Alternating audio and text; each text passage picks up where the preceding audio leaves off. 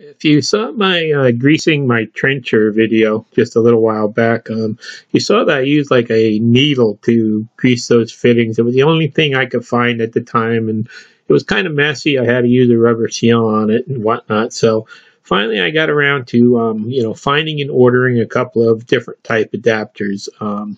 I found these at Mills Fleet Farm, and they shipped them out. Like I got them in like a day. They were really great. And they're basically some pin type adapters that I, decided to give each one a try.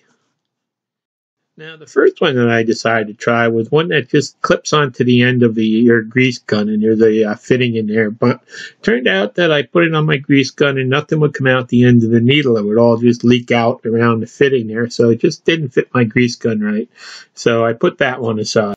Now, next there was one that had a little rubber tip on it that I thought would probably work pretty good, and so that one was a thread-on the grease gun, and I put that on the grease gun and put it up against the fitting, tried pumping it, and nothing went in the fitting. All the grease just came out around the rubber. So it looks like that one's not going to work either. Maybe good for some other applications.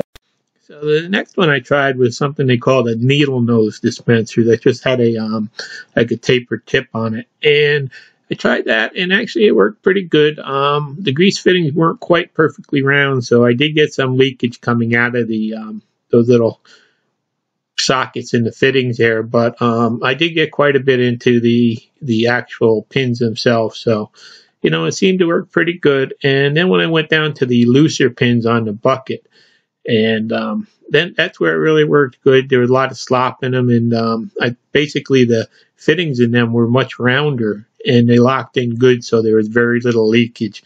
So I think this is the type of fitting that you probably should use for greasing one of these trenchers.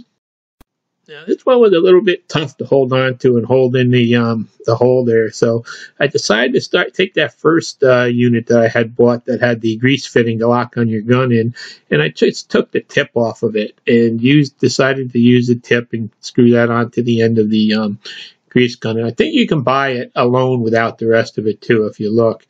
But it's about a 4-inch long pin there, and the end of it was quite rough, so I just took it and I tried to polish it up a little bit with a little bit of emery to get some of the grooves and whatnot out of it. And then I gave that one a try, and I think that this is the one that I'm going to be sticking with. It's a little bit longer, it's easier to grip onto, and to put a little bit of extra pressure on it to keep it from leaking out so bad. And it seems to get more grease in the fittings. It still has a little problem with the fittings that aren't quite round on the end. But overall, it really is easy to hold on to, and easy to use on the pins. And it's it's really easy to use on these loose pins up front. All the grease goes in, and you can get good pressure on it. So I think I'm real happy with this needle, and I'm going to be using this one from now on.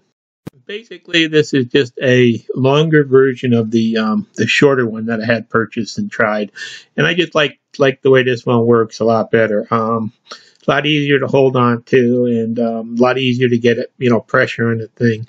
So then I went back to the couple of out-around fittings that I had there, and I just took a countersink and just ran it around a little bit to get a little chamfer in there that was kind of even, and did away with all the the little rough spots in the hole.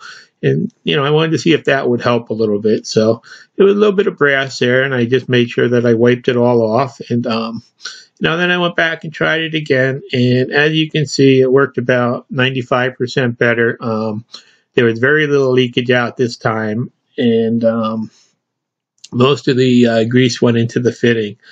So I guess I'll probably, just quickly go over all the other fittings on it and try to clean them up. And I guess I'm going to wind up sticking with this little bit longer one here, which I think you can buy separately. I just bought it with the other fitting on it because I thought it would be nice to be able to clip it on the gun and remove it. But it looks like I'm really just going to have to get another gun and leave this one nozzle on the one that I'm using now. Thanks for watching. Please subscribe.